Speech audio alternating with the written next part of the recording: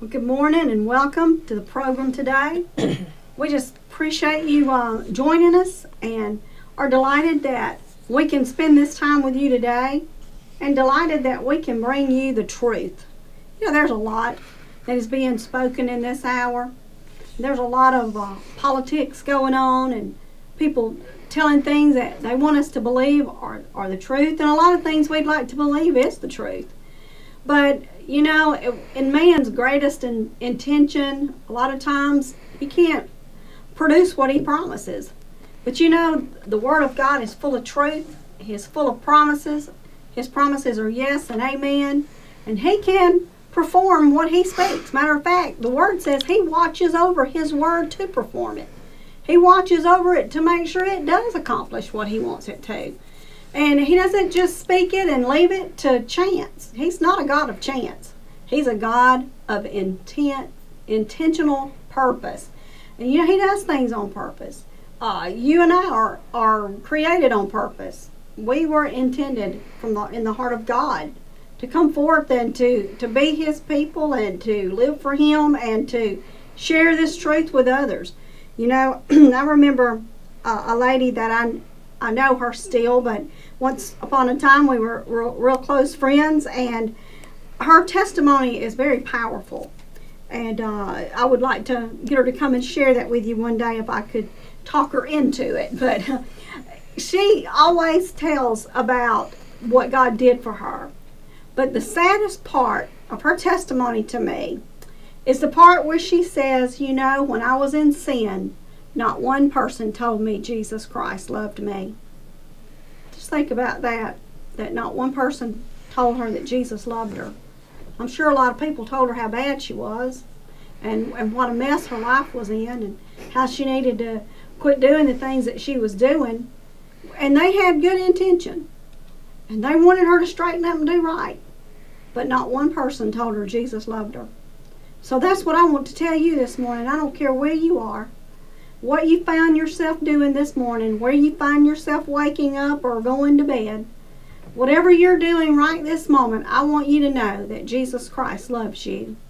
He loved you enough to leave the greatest glories of heaven, to come to this earth and become a human being, and to live a sinless life, and to die and rise again for you.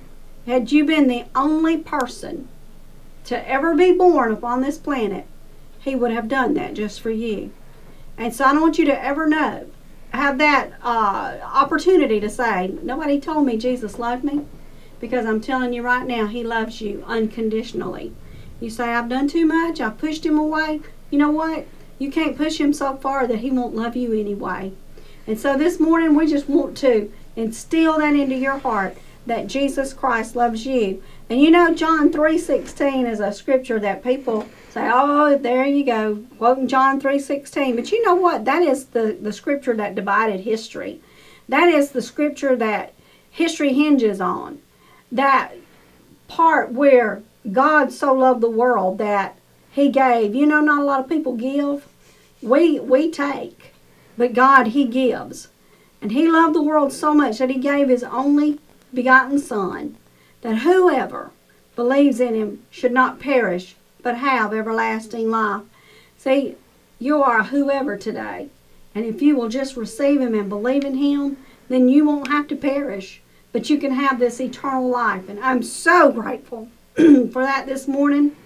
So grateful to know that I am a whosoever, and that I've come to him, and he has washed me clean, and he has made me his, and gives me reason to get up in the morning, gives me reason to go about my day, to know that Jesus Christ loves me. Excuse me, this morning I'm delighted to have with me my guest today, Miss Debra Defee. Debra's been with us before, and she has shared her testimony with us before. And if you want to go and find out what she had to share that day, you can find her on our YouTube program by searching for Defining Moments with Evangelist Lynn Taylor. And you can find her testimony there. And God's done a great work in Debra's life. And it's all because of this scripture right here. Because God loved her so much. So I'm just going to welcome her around to the mic today. Deborah, welcome to Defining Moments, and just come and allow the Lord and the Holy Spirit to use you however He desires. Thank you, Miss Lynn. It's a privilege and an honor to be back today. Anytime that I get to share what God has done for me, it's just an honor and a pleasure. I did give my testimony earlier, and like Miss Lynn said, you can find it. I'm going to hit some spots in my testimony today, but I want to get into the part where God went to work in me. From a very young age, I had some sexual stuff that happened to me, some molestation from an uncle, and he kept me quiet for years by telling me that if I told what was going on, that something would happen to somebody I loved. So he kept me quiet several years. But when I was 8 years old, I had finally come to the point to where I couldn't take it anymore. And I had decided during the Thanksgiving holidays that I was going to tell my mother about it. On Saturday morning, she always went to the beauty shop, and I went with her. So on the way home, I was going to tell her this news. But that morning at this beauty shop, she got up and she went into the restroom, and she fainted, hit her head, and it killed her. She had an aneurysm. So at 8 years old, I felt like I had killed my mother because I was going to tell this secret. I had been raised in church all my life. I knew about God. I knew, that you were supposed to go to church, But I shook my fist at God that day and told Him that I was through with Him, that I no longer wanted anything to do with Him. But being 8 years old, I was still carried to church the rest of my time at home. But just as soon as I had a chance to leave home, and I did at 16 years old, I quit school, I got married, thought I knew it all, thought I knew what was best for me, and nobody could tell me nothing. But it was because of things that was happening at home that I couldn't handle. So I got married. It started a almost 11-year battle for me, from emotional to verbal to physical abuse in my marriage. And the day my mother died, something died within me. And anything that could have been in me to take care of me, to worry about what happened to me, might have changed this, but there was nothing in me. In fact, when I was 9 years old, I decided I couldn't take it anymore, and I didn't want to live either. And I tried to kill myself by drinking some of everything that was in the closet in the bathroom, detergent, anything that had a red cross on it, that do not ingest, I did. I poured everything into a glass and tried to drink it. Well, it didn't kill me, but it made me real sick. I never told anybody what happened that night, that I had tried that. After being sick and throwing up, I guess what it went in my stomach. I went to bed, woke up during the night, and found myself in the closet with a extremely white being that was sitting in front of me, holding my hands. And all I remember them saying was that it's going to be okay. I'm going to take care of you. I thought it was my mother. And I grew up the rest of my life believing that was my mother telling me it was going to be okay.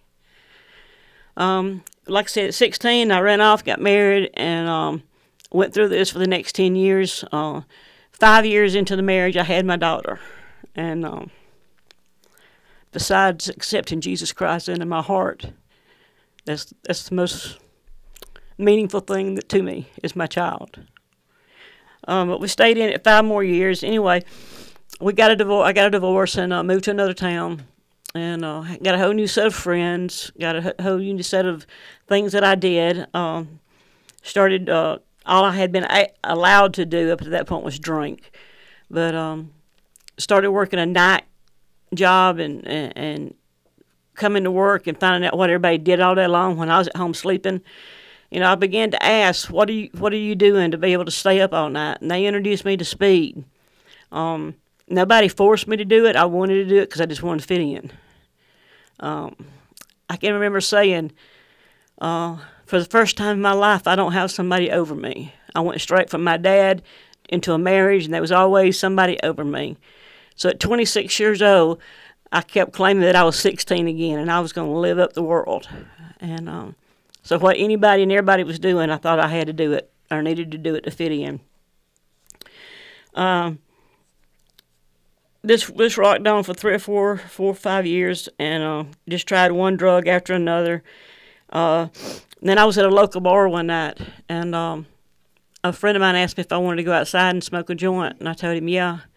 On our way out the door, a guy approached him, and they went off to the side. And he came back. We went onto the car, and we, smoked our joint, went on back inside. And 2 weeks later, I found out that the county that I lived in had a warrant for my arrest. It was a warrant for distribution of cocaine. The guy had sold cocaine to an undercover agent, and both of them said that I'm the one that sold it to him. Went to court, and long story short, ended up with a 5-year sentence. December the 1st of 1989, I walked into the doors of Julia Tutwiler Prison.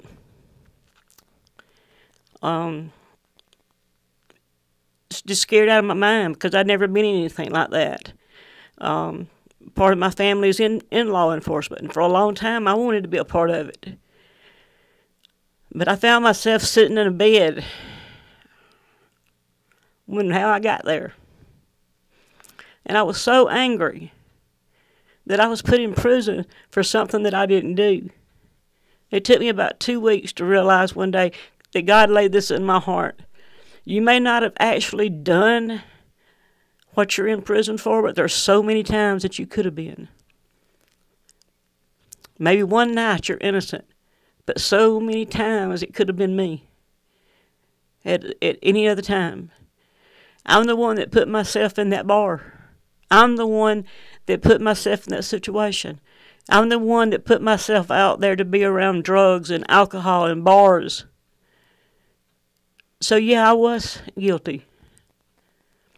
In there, I began to get in AA and NA, which was part of my sentencing, to go through programs. And got into that, just went, full force with it, as far as I could go with it. I stayed 11 months, and then I was released. And when I was released, I continued to stay in AA and NA. The only problem that I thought I had at that particular time was every time I tried to be around a guy, I just got sick, and I couldn't understand why. And some friends that I had while I was in prison, they kept telling me, even when I was in there, they kept telling me that the reason I didn't want to be with a man was because I was gay. So by the time I got out and couldn't be with a guy, that's all I kept thinking, that's what's wrong with me. But I knew something was wrong with it because I'd been raised in church, and I had heard it all my life. I went to counseling, talked with people that I knew, and every which way I turned, I was told, well, how could something so bad, something so good be against God? Doesn't God love you? Doesn't God want you to be happy? So I kept doing this for about 6 to 8 months that I finally decided one day, maybe I am. So for the next 17 years, while I was going to these AA and NA, I lived a gay lifestyle and called myself happy. Happier than I had ever been, but not as happy as I was going to be. After about 17 years of living this lifestyle, I went to bed one night, and I had a vision. And in that vision, it was, I heard this sound. I heard this trumpet blow. And being raised in church, I knew what that trumpet was. It was a trumpet that blows when Jesus comes back. And in that vision, I was going down the road in my vehicle, and it was just as plain as it is sitting here today looking at these instruments. And I said, my first thought was, that's the trumpet, Jesus is coming back. But as soon as I thought that, my next thought was, but you're not going. And I could see people rise before me. And I was still in my truck, and I couldn't figure out why. And I pulled over the side of the road, and I was just beating the steering wheel, and I was just begging God to give me another chance, just begging God, telling Him I thought I was where I needed to be with You. I thought I was right with You. And I woke up beating my knees, asking God for another chance. And when I fully awoke, I hit my knees and I told him that every breath that I breathed, from that day till the day I either go to him or he comes after me, would be his. And I know that I have failed at that at times, but along with having God in my life, I have someone I can go to now. When I fall short of him, his will, all I've got to do is hit my knees and ask him for forgiveness. Now, I can't do that if I do it and then say, well, I'll just do this, and then when I get through, I'll hit my knees. It don't work that way. It's got to be with a sincere heart. It's got to be with the expectation of turning from that. So I can't just use it to go have fun and then come back and, as the world looks at it, fun, and then come back to God when I get through. It don't work that way. You got to be sincere. You got to be 100% sold out to God. I could not do this life if I was living for the world during the week and living for God on the weekend. It don't work that way. The Bible tells us that God is a jealous God. He doesn't want no one before him. So I have to make sure that every part of my life is his. I sold out 100% to him that morning on my knees. And I'm not going to tell you that everything between then and now, that's been 9 years ago, everything has been great and wonderful. Because life is life. And it doesn't matter if I'm saved or if I'm lost. Things are going to happen. But there's one thing about it. Today, when life happens, I got one to go to that's going to take care of my heart. He's going to take care of my soul. And I know that when I leave this earth, I know where I'm going to be for eternity. You know, I hear people talk all the time about Christians this and Christians that, and I don't want to go to church because I don't want to be around hypocrites. Well, you know, if that's the only excuse that you think you're going to have when you meet God, it's not going to turn out too good. Because he gave his son for us. And I truly believed in my heart that the first thing he's going to ask me is what I did with what he gave me. Did I reject it? Or did I let him come into my life and into my soul? And did I let him be my life? You know, Paul tells us in the Word that we have to die daily to ourselves. And we only live because Jesus lives through us. No matter what I do, I got to let him be in control. I have to get up every morning and hit my knees and ask God to direct my steps that day, to show me the path that he wants me to go today. You know, I have to ask him to help me empty me so that I can be filled with him and his Spirit. You know, when Jesus ascended into heaven, he told the disciples that he would send another to comfort them. At that time, being part man, Jesus couldn't be everywhere. But if he ascended so that he could sit at the right hand of the Father, they could send the Holy Spirit to be with us, each and every one of us, at every moment of our life. The Holy Spirit can be in us if we accept him. But if our bodies is going to be the temple of the Holy Spirit, it's got to be worthy. Because he won't stay in junk. He won't stay in sin. He won't stay where the Holy Spirit is part of the Trinity of God. And God cannot be around sin, so neither can the Holy Spirit. If anything I have said today has touched anybody, whether it's the fact that you've been hurt as a child, whether you have done things, been raised one way or lived the other way, whether you've been in jail, whether you've been in prison, whether you've been wronged, whether you've lived a gay lifestyle, anything that's causing you the pain that you're living in today, please listen to the next things I say. Because when I gave my life to God that morning, I gave my life to him. And that means anywhere that I can tell somebody about him and about his son, Jesus Christ, you know, I can't wait to do it. It's just so humbling. It's so powerful to me to be able to tell somebody else about God, whether it's on this radio station or somebody I meet in Walmart or somebody across the gas pump pumping gas. You know, I've always got to have God showing through me. I got to have Jesus Christ coming through whatever I say and whatever I do. You can talk the talk, but if you don't walk the walk, you're sending a message to people out there that, oh, look at that Christian. They say this, but they're doing that. You know, and people say, well, I'm a Christian, but I don't want to go to church. You know, the Bible says that we need to, for us not to forsake being with other people that are like him. So for me, I have to be a part of a church. Now, I go to a lot of churches from time to time, several sister churches, you know, I'll go for this or for that. But I've got to have a home church that I'm at every Sunday morning, that I'm on Wednesday night, on Sunday night, if I don't have something else that I need to go to. I've got to be a part of a family that God has put me in. There's no doubt in my mind that God has sent me to the church I'm in. You know, and I see people leave churches because their feelings get hurt. Well, if I go to church because I'm watching and hearing what other people are saying, I'm there for the wrong reason. Mm-hmm. I'm supposed to be there to glorify God and to teach other women that's coming in that church about God. And like I tell everybody all the time, my pet peeve is for a woman to come into a church, give her life to God, and then not be discipled. Because Satan is sitting right out the door, waiting for her to come back out that door. Mm-hmm.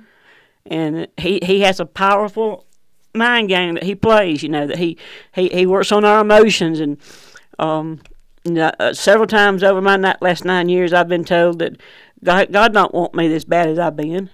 God don't want me for the things I've done. You know, you did this. It says in the Bible, don't do that. Yeah, I did, and yeah, it does. But today I have asked God to forgive me, and he has forgiven me and forgot it. I know that my biggest thing is me not forgiving. And I have learned and come to the conclusion that if I don't forgive myself, then I'm not trusting God to forgive me. So that's something I've had to work on. But the Bible says that once we ask for forgiveness, that God, he forgives and sends it as far as it is from the east to the west. So please listen to what I'm fixing to say, the most important. When God's word says in John 14:6 that the only way to the Father is through the Son, Jesus Christ. So if you don't have a relationship with Jesus Christ, I don't care if you go to church 15 times a week. I don't care what you do. I don't care what your role is. If you don't have a relationship with Jesus Christ, a personal one-on-one relationship, then please check your walk with God. Second, if you decide that, okay, maybe I do want to be a Christian, what do I do? Romans 9 and 10 says that we speak with our mouths,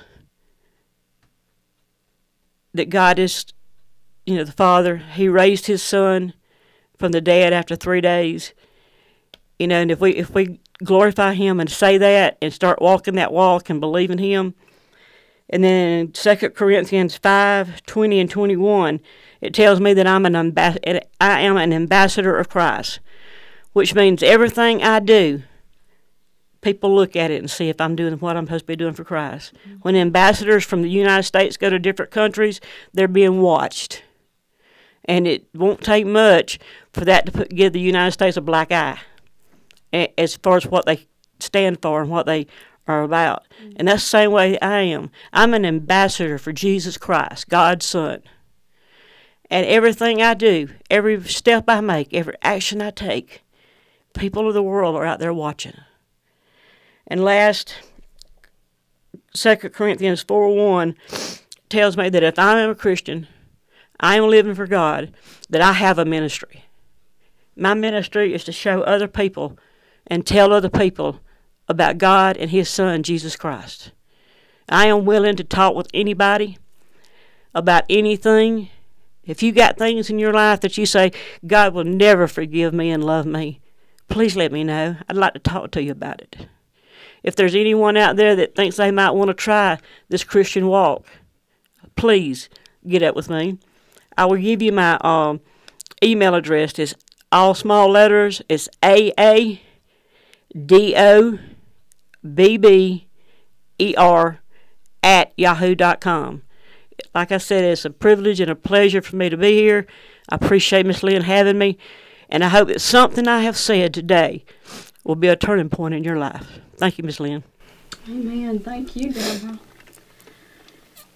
I'm just so thankful that, you know, He's the God of, we say it a lot, of the God of second chances. And, you know, just take a few moments. And I just want us to pray for this audience this morning, because I feel like there's people listening today that they think that they've just gone too far. They've just done too much, and that God just won't forgive them, and He just won't love them. But if we just knew His love, you say, you know, it's easy for you because you're saved and you got it all together. People don't know what you go through. They don't know the battle that goes on in your mind or in your body or in your life. But you know, life is real and we all face things. But I want us to pray this morning before we go off the air. So, Father, we just come to you this morning, Lord, and we thank you, Father God, that you give us this opportunity to come to you, to know you, to feel you, to experience you, God. And Lord, that's what our prayer is this morning, Lord, is that the listeners today will experience you, will experience that new birth, will experience that being born anew, and will experience as you help them walk out this journey, Lord, as we go about our daily walk. Father, it's like Debra preached. Father, it's not a life that makes us perfect, because we are flawed vessels, but Lord, you are not flawed. You are perfect, and you can help an imperfect person, Lord, as we serve a perfect God. So we just pray this morning that the words that she has spoken will go out over these airwaves, penetrate the heart, penetrate the listener's heart, God, and draw them to you, Lord, as we bid them to come to Jesus, and to lay these burdens down at the foot of the cross. Yes, Lord. And to allow you to be the Lord and Savior of their life, Father. Yes. So, Lord, right now, we just want to lead them in a sinner's prayer. If you want to pray this prayer with us today, please feel free to. And just say, Dear Lord Jesus, we just ask that you would forgive us. Wash us clean of all unrighteousness. All that's in us and has attached itself to us, all that we have done, said, thought, or every action, Lord, that we have acted out on. We ask for forgiveness, and we ask you to come and to cleanse us with your precious blood, Lord. Cleanse us and make us whole. Come into our heart and let us be yours.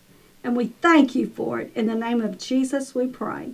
And if you've prayed that prayer and you've accepted the Lord Jesus Christ as your Savior, we would love to hear from you. You can contact Debra at the email address she gave a moment ago, or you can contact me at lyntministries@aol.com.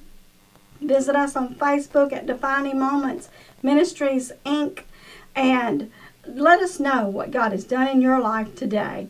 And with everything else you've heard us say here, remember this. When you realize just how much Jesus Christ loves you and you surrender your life to Him, then you will experience your greatest defining moment.